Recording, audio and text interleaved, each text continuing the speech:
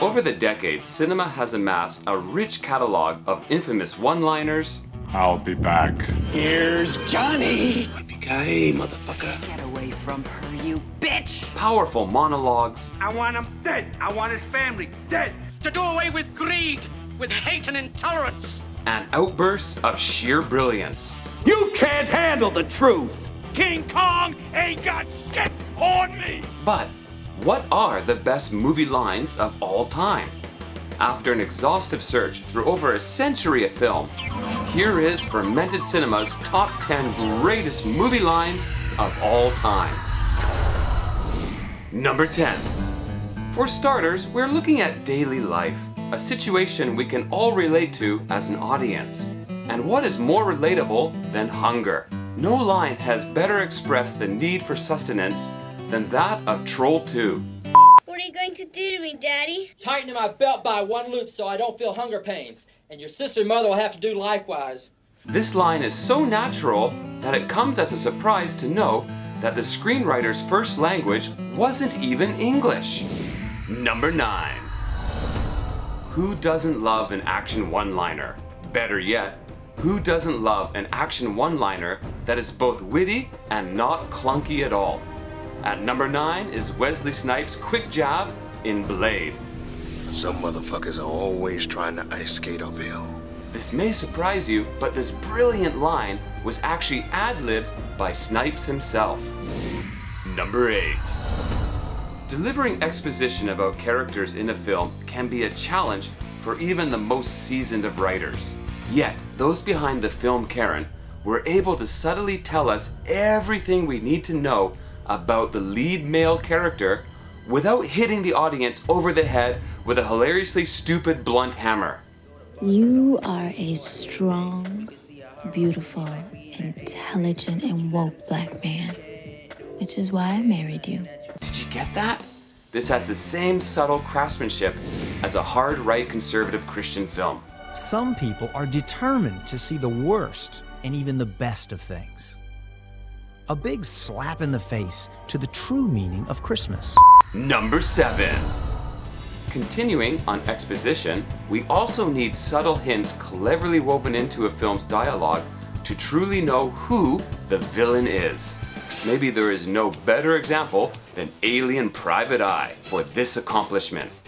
Oh, Hitler, who art in hell, help me find this desk! The villain is praying to a shrine of Hitler. Hitler was a very bad man, and very bad people admire him. Number 6. From villain to hero, who doesn't love a good monologue? This is where the true masters of acting and filmmaking can flex the full width of their talents. We can think of no other cinematic duel that has brought more raw emotion and life to the silver screen than that of Shamir and Matt Hannon in Samurai Cop. Now I'm telling these son of a bitches that we respect the Japanese of this country who are honest businessmen. And yeah, this is the land of opportunity for legitimate business, not for death merchants who distribute drugs to our children through schools and on the streets. Now I'm telling these motherfuckers that if they continue killing our children to make their precious millions that they deposit in their secret Swiss bank accounts, counselor, before your lawsuit even gets off the court clerk's desk, I'll have their stinking bodies in garbage bags and ship them back to Japan for fertilizer. Got it? The passionate yet nuanced delivery. The move of every minute muscle having a purpose yet feeling so natural. The camera angles, the production design, all of it immerses the audience into this world. What does katana mean? It means Japanese sword. Number 5. Sometimes the most powerful of emotions, such as joy and surprise, only need a few syllables to encapsulate the moment. Here we are traveling all the way back to 1962 to the classic film Eegah. Yes, the titular character Eegah has some gems of his own. But we are giving it to Arch Hall Jr. Howdy, wow, wow! How this talented, handsome young stud muffin never became a star, we'll never know. If I could just call you. Number 4. To mix things up a bit for our number 4, we decided to look at children's entertainment. There are many classic films geared towards a younger audience, with many classic moments that linger with us as we progress to adulthood. There is maybe no better delivery of dialogue in a children's film than Eric Estrada in Cool Cat Saves the Children. And where is Cool Cat? There he is! Hi, everybody! While short, this line is delivered with the utmost of care, and Eric Estrada is clearly not drunk. Number 3. No list of great cinematic lines would be complete without the one-hit wonder Tommy Wiseau and his masterpiece, The Room. With so many classic lines to choose from. Hi, doggy. Oh, hi, Mark. What a story, Mark.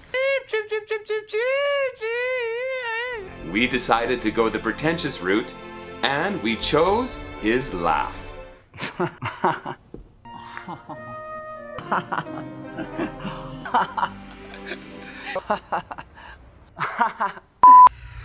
Number 2. Flirting is a challenge for most. Since Samurai Cop has already graced this list, we will not be revisiting the infamous horny nurse. Have you been circumcised? Yeah, I have. Why? Well, your doctor must have cut a big portion of it off. But instead, we are traveling to a galaxy far, far away for our number 2. I don't like sand. It's coarse and rough and irritating, and it gets everywhere. And what a number 2 this line is. No need to worry about desert sand anymore, Anakin. After that doozy of a line, Padme is now as hot and steamy as an overcrowded Finnish sauna in winter. Number 1. For our number 1, there was no competition.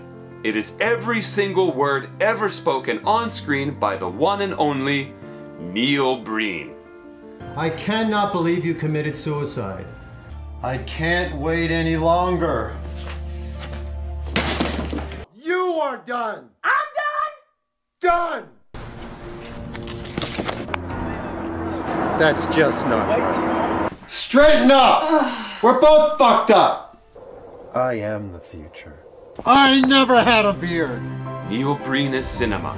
Everyone has the right to love and peace. And cinema will forever be Neil Breen. I'll be right here.